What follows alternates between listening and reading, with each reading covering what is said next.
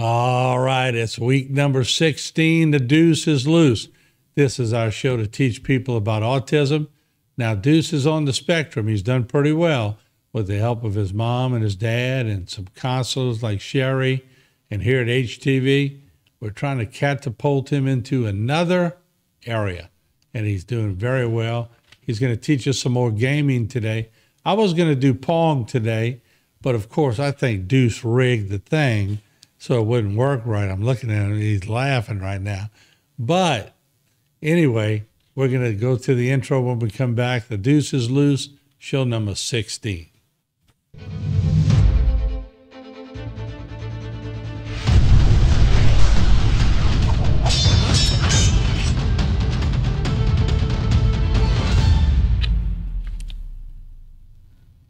All right, we're back, and once again, this is our autism show, trying to show people out there who've experienced loved ones with autism, or they might have students with autism, just to show you the breakthroughs that we could do with those that are in the autistic spectrum, so to speak. So Deuce Luke is once again my guest. Deuce, good to see you again. Good to see you, sir. How was your weekend? It was pretty good, a little bit wild, but... Wild? What do you mean wild?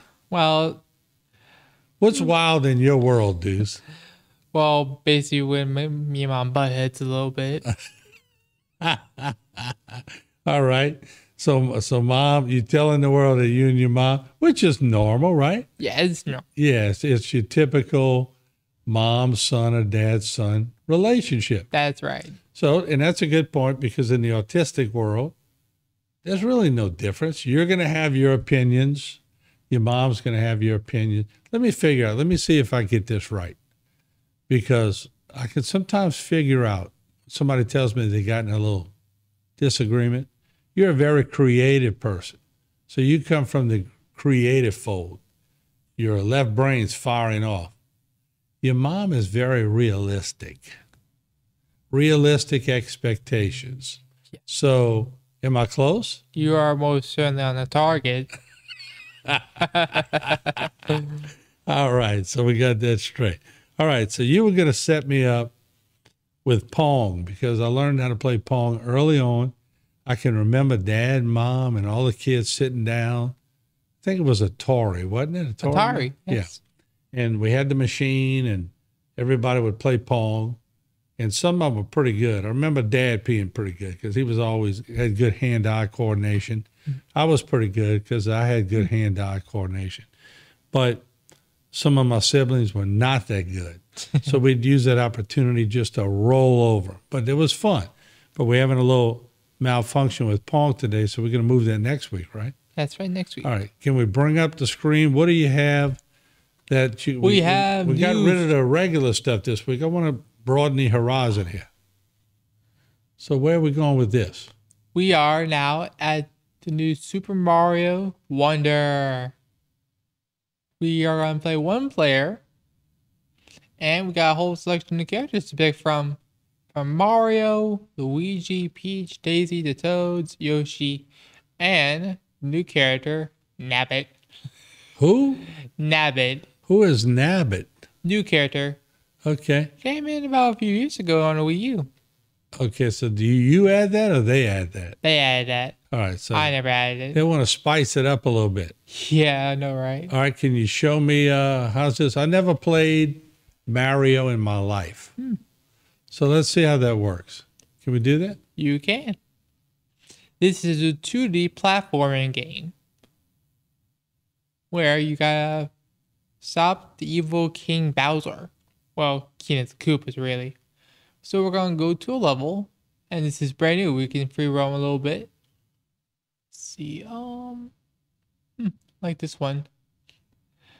Let's go. Here come the hot pose. This is what the level is called. All right, so difficulty level 2.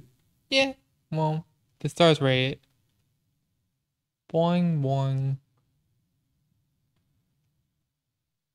Level 2, I'm sure, is pretty easy for you, Deuce. That's right, and there's new power up that can allow you to basically do that. I'm surprised they even added that in the first place. You went on level 2, so you could look good on TV, huh? Yes, indeed. You're pretty slick, Deuce. I wouldn't say that.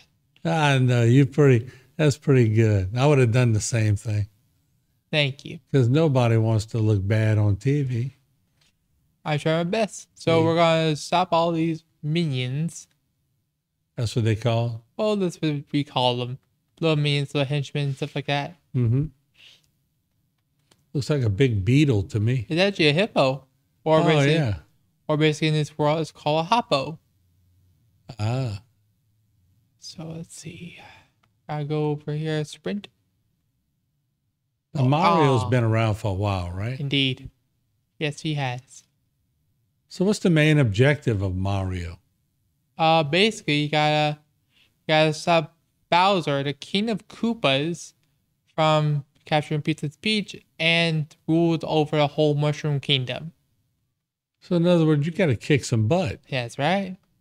All right. But all you do is just hopping. You just hop around, use your power-ups. Now I like this because there's not a lot of explosives and all that. No. This is a very good game for kids to enjoy and play. Mario's been around for a very, very, very long time. I know. It's been around for a while. And before then, Mario actually used to have a time limit. So what's the power-up? Is it elephant power-up? Yes, that's the one we have. The one we have now is the elephant power-up. Basically, it allows water certain plants. And basically gets more strength.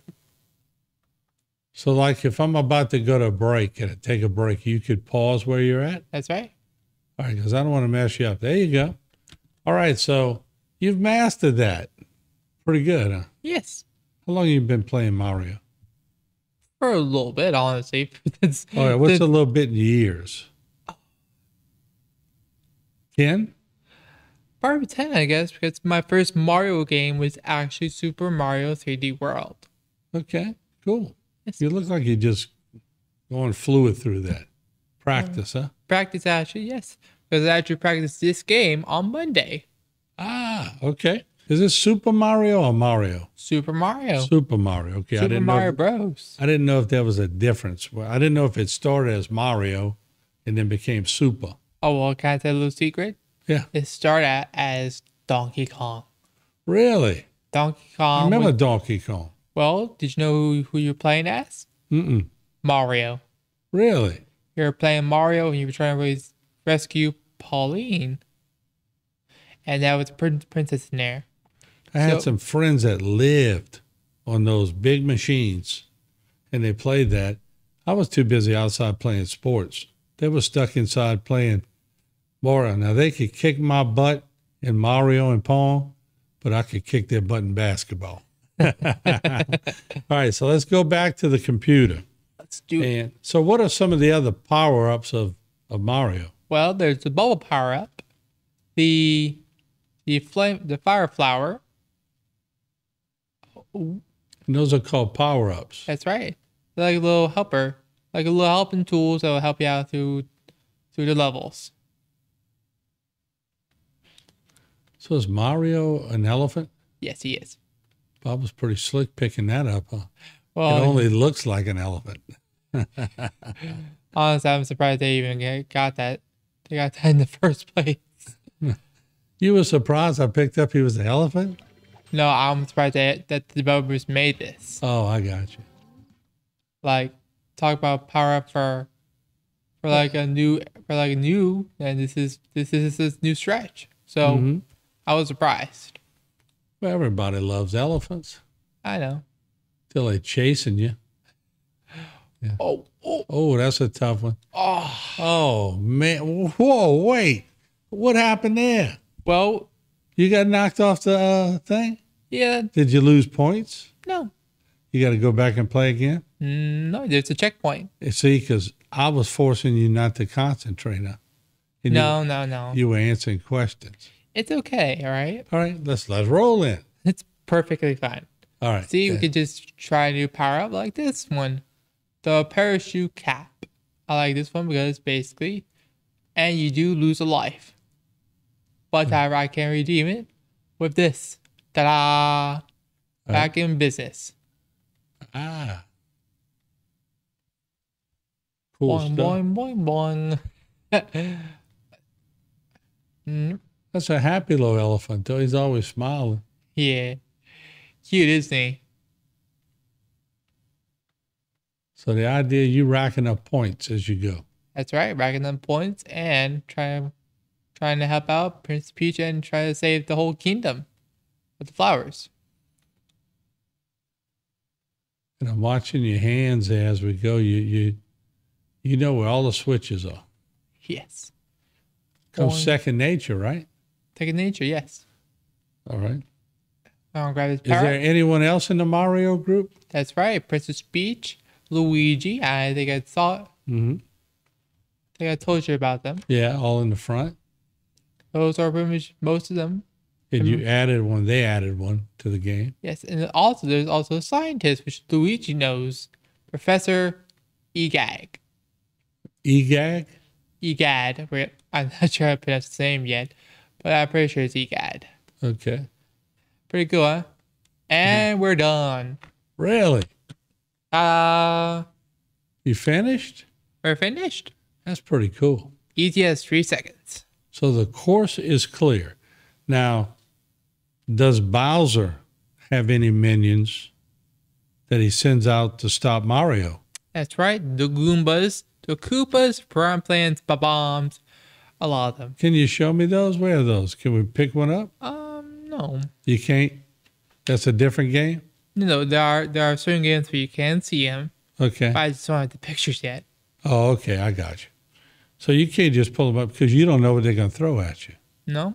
Okay. Got you. Right. The levels challenge you for different events.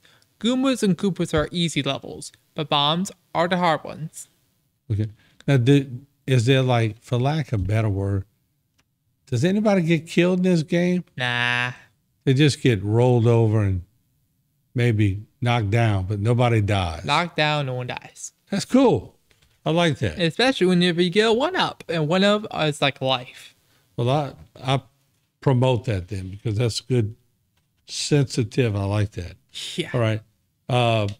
Does Bowser have a son or any kind of what you call mini bosses? That's right. Bowser had his son, Bowser Jr., and the Koopalings. Larry, Morton, Roy, a lot of them, really. That's pretty neat. Who comes up with all this? I guess there's nothing but people that make a living doing gaming, right? Yeah. That's your dream job, huh? Doing that and voiceovers and acting. That's right up your alley. Yeah, it is. Yeah, I could tell. Now, did they ever? I remember when we were in the thick of it, Donkey Kong and Mario. There seemed to be a rivalry between those two. That's right. There is a rivalry.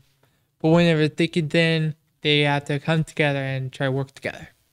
All right, But so they they're do have rivals for a little while till they need each other. Yes. Isn't that pretty much what life is? That's a good point. Like you said, you and your mom had a little difference this weekend, but in the long run, y'all need each other. Yes. We do. Yeah. So all that, you put all that to the wayside, right? Mm-hmm. That's learning 101. You've been pretty good at answering these along the way. So let's do some life questions. Okay. Okay. Do you like horror movies? No. I only accept a few horror movies, like FNAF, for example. It's not technically horror per se, but it's mildly scary. So I hate horror movies. I love them, but I hate them. I know, right? They're worse, but they're the best as well. I don't like Amityville Horror and The Exorcist and none of that. Me either. That's Like, too demonic. I hate them too. Trust me. But I like Bigfoot movies. Bigfoot. I'm a Bigfoot freak. Really? Yeah. Wow. Bigfoot really live, you know that. I know. Oh, I'm a Bigfoot freak. All right. I also believe in aliens, but don't let anyone know I that. do too. You Too much do. evidence. I know there's too much evidence to put in. We see it on the news. We see it everywhere. You know basically. when the crash in Roswell, New Mexico happened? You know who was the first one on site? Who? A man from Houma. Jesse what? Marcel. Well documented. Look that up. I will. Okay. All right. Do you like to listen to audiobooks? I do. Sometimes I'll listen to the 39 Clues, an old classic favorite. And I also listen to Harry Potter. How's that different than reading? You basically listen to it while you read. Okay, you do both. Actually, I just listen to it. Well, because it gives you the dramatics, I know. Yeah, you can see the voiceovers as well as a good audio input. Okay, cool. The storyteller reads it to you and also gives some voiceovers. All right, gotcha. Are you creating a graphic novel about your characters? I'm going to be creating it very soon. All right, when can we expect that, you think? Probably to next year, probably. Next year? You're going to keep me posted, right? Yes, of course. All right. All right, so how long have you watched Disney Channel? About as long as I can. I mean, Disney Channel was a fan favorite when I was little. Whenever I was probably 3 years old, I watched Sweet Life and Zack and Cody and Phineas and Ferb. Yeah, but as we get older, like when I got older, we started weaning off of Disney. There's still every now and then when you turn it on and I bet you there's not one adult out there that if The Wizard of Oz was not on TV, they wouldn't stop and look at it for a little while. I know. You get hooked on it. I know, right? And also, I'm still into Disney too. Like, Disney's still a fan favorite of mine. All right. Cool deal. But Disney is changing. So what was your favorite series on the Disney Channel? Ooh, that's a good question. Jessie. Jessie is a good series because it has comedy, basically a whole bunch of story and all that stuff, including funny butcher moments. All right, cool. Well, there you go. I never watched it, so I don't know what you're talking about. Okay. All right. Did you watch Disney XD when you were growing up in your teen years? That's right. My tween years, actually, whenever I was 12 and growing up. I did watch it. I believe I was watching it on Disney Now, which was basically the equivalent of Disney Plus. So your tween years, you were in between Teenager, and adult. Yeah. Yeah, okay, got you. And what was your favorite, I think you said this, or favorite show on XD? Lab Rats. Lab Rats was my I think favorite. you told me that in a previous show. I can't be sure.